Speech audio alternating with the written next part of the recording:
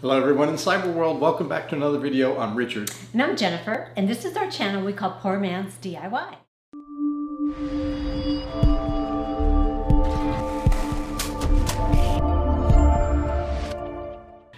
This was not originally intended to be a two-part series, but last week we ran into some significant problems due to some measuring errors on someone's part. And so let's take a little recap of what we did wrong. The original reason we built the light boxes is because we saw James at Fix-It Fingers build these. We purchased 2 new lights for the newly built laundry area. The 2 new lights will go along with the 6 lights that we already had hanging. We measured the new lights and built the boxes accordingly.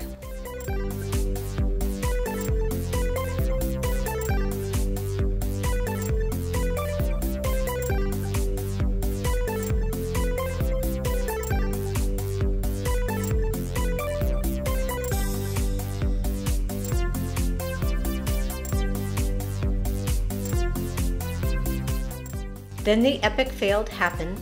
The old lights did not fit the newly built boxes. So as you might imagine, that was kind of gut-wrenching to think that I mismeasured everything. I had all these things built and was ready to go and figured the project was done, all for nothing. Well, this week we're going to show you how we fixed the problems, and then we're going to show you how we finished the project. But remember, hit the subscribe button if you enjoy this content. So Mr. Poorman had to think about how he was going to resolve the issue.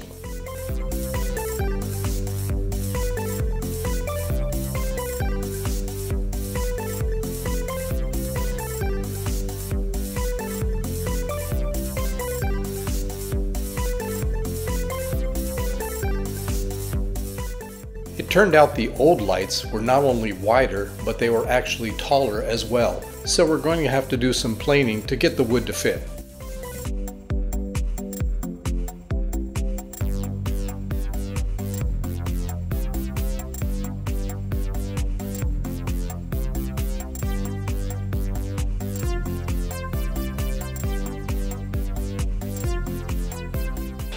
We are cutting wider pieces to fit the older lights.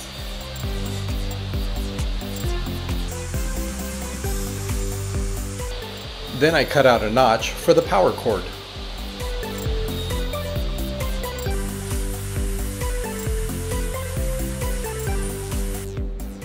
And now for the really depressing part, disassembling the new boxes that I just got done building.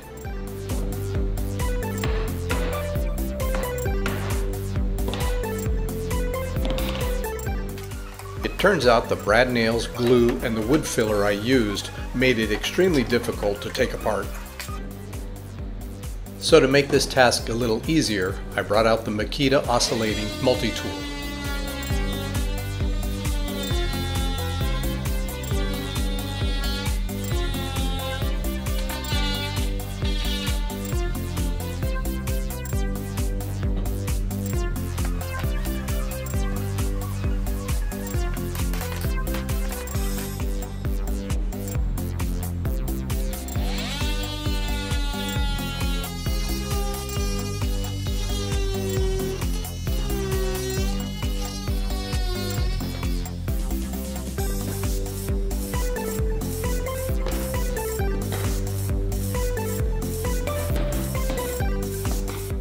Mr. Poorman had to sand down the disassembled parts that were damaged.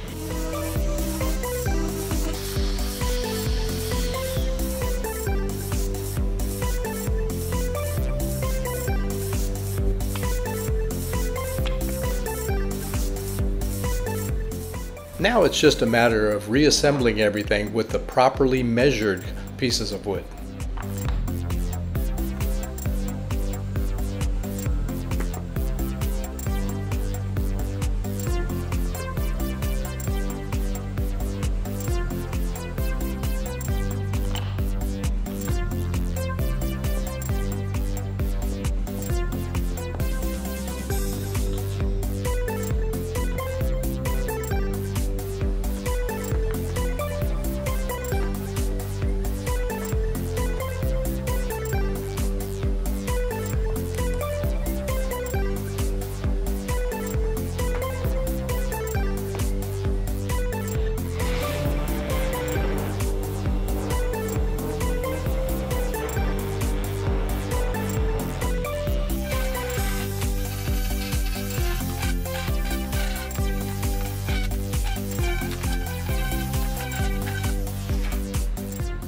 This time we decided to paint with the roller and the brush.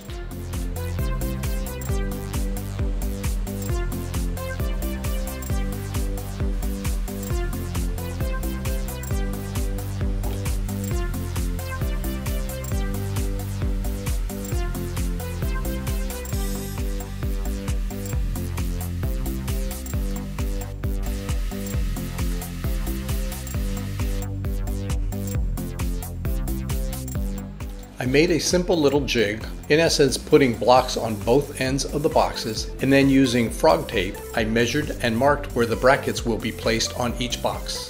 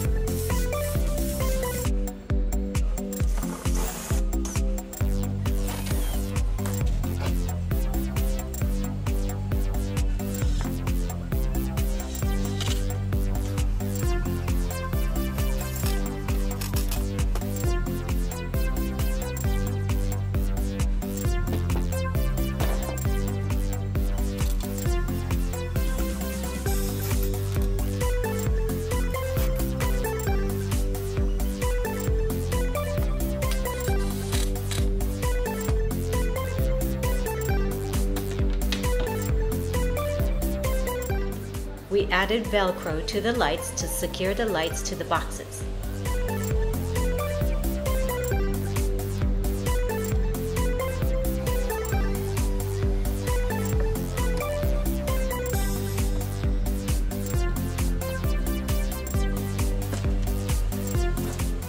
The reason for this is so that the lights won't move inside the box itself. We made the boxes a little bit longer in order to place excess cable inside.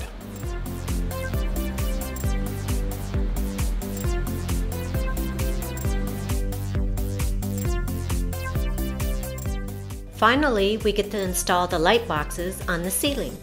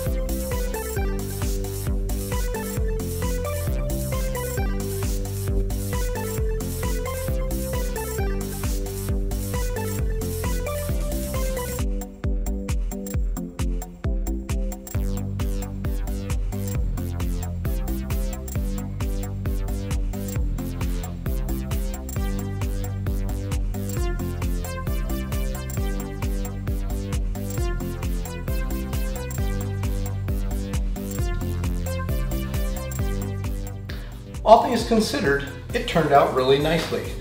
We now have 8 lights in our garage, including one over our new designed sink. And even when we close the doors, daytime or night, it lights up the entire garage and we can see everything and even do some filming without any problems. Next week's video, we're going to show you what we built for our 3D models. But until then, Bye-bye. bye-bye.